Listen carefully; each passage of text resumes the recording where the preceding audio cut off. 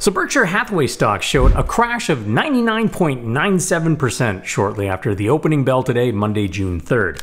After opening at $625,735 per share for the Class A shares, they drifted slightly lower to $622,000 and change at 9:50 a.m. and 37 seconds.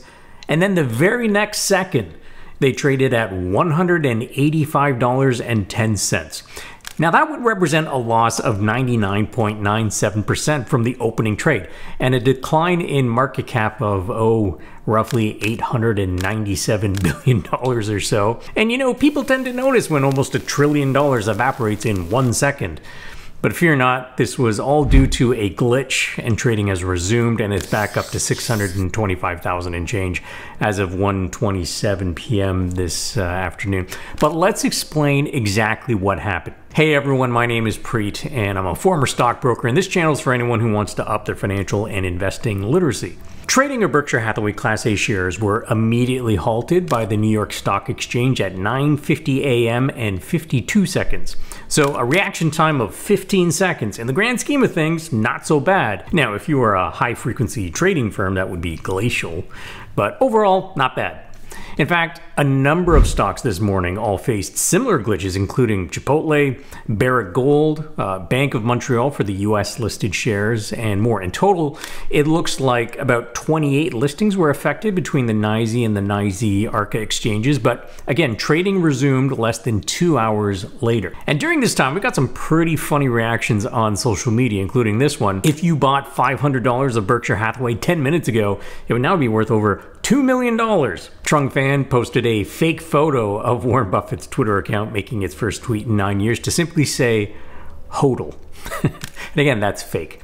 But as funny as these are, seeing a drop of basically 100% in the stock of Warren Buffett's Berkshire Hathaway would be pretty unnerving, especially if you held it. And if you happen to buy it during the few seconds it was basically free, you might be wondering if you'll be allowed to hold on to your shares. Unfortunately, it is most likely your trade will get busted, which is another way of saying that it will be reversed. According to veteran trader Joe Saluzzi from Themis Trading, the exchange's policy on clearly erroneous transactions would allow the trade to get unwound. So while this has not as of yet been announced, it seems very likely that that will be the case. Sorry. But you know what? You didn't lose out completely. You found this channel. Hit the like button if you found any of this helpful. Now, what caused the glitch? The root of the problem lies with what is known as the CTA SIP. CTA stands for the Consolidated Tape Association, and SIP stands for Securities Information Processor. The consolidated tape is kind of like the single source of truth for trades executed and for providing quotes to the market. The exchanges send their trades and quotes to a central consolidator who then distributes that to the market in a single data feed. Now, the SIP also calculates critical regulatory information, including the national best bid and offer information, as well as what are known as the limit up, limit down price bands.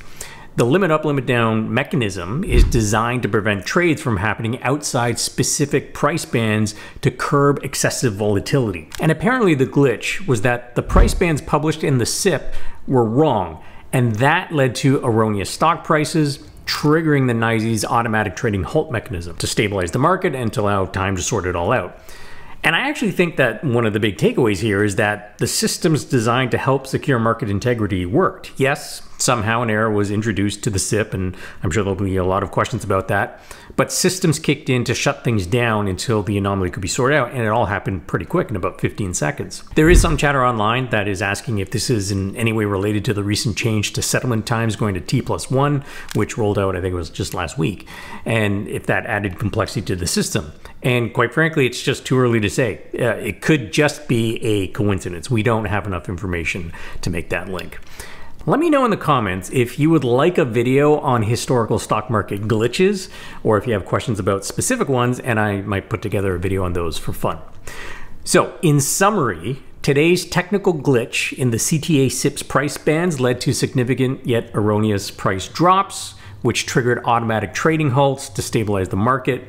It's likely any trades at the low price will get busted or reversed. So if you're holding Berkshire Hathaway and somehow you sold at 185, like you put in a market order right in that narrow window of time, you'll likely get your shares back. And if you bought at 185, well, you'll likely get that reversed too. Again, sorry. Don't forget to like and subscribe, and I will see you in the next video.